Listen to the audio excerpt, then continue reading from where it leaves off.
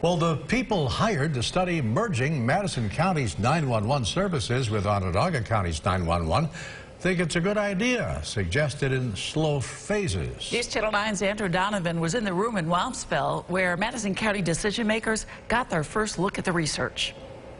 7101 status. Madison County 911 dispatcher Thomas Molinari says he would quit his job if it required him to drive to Onondaga County's 911 center on Onondaga Hill. 911 dispatchers generally know Madison County. Madison County dispatchers are trained in Madison County, and I think that puts a big red flag up.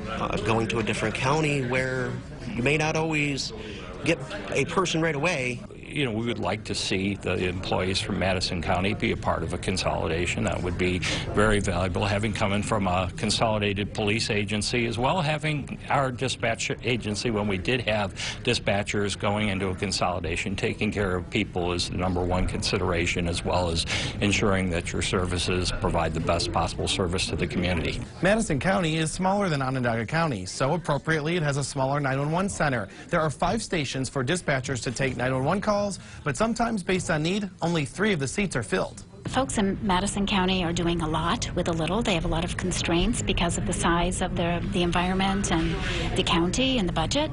And the fact that Onondaga County is recognized across the country as one of the best 911 centers in the country. Madison County handles only about 12% of the number of calls Onondaga County dispatches in a year, taken by as many as 30 people answering the phones at a given time. Some people assigned to taking the calls, another group of people dispatching appropriate first responders.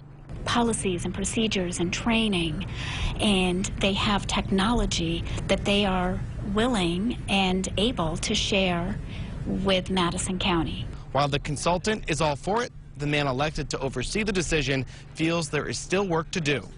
You're kind of held to their standards, and I've got questions about that I'd like answered myself. So this is not something that, if it did happen, would happen overnight. It would happen over time, and it would be done in a way that people wouldn't notice any interruptions in service. A slow process to make sure you get the quickest response. In Wamsville, Andrew Donovan, News Channel 9. Now, in terms of phases, the consultant suggests immediate improvements, some technology integration between the counties in the next year or so before full consolidation in 2 to 4 years' time. There is a public meeting to learn more about what this merger could mean for both counties. That will take place on Thursday, June 27th at 6:30 at night at Chittenango High School.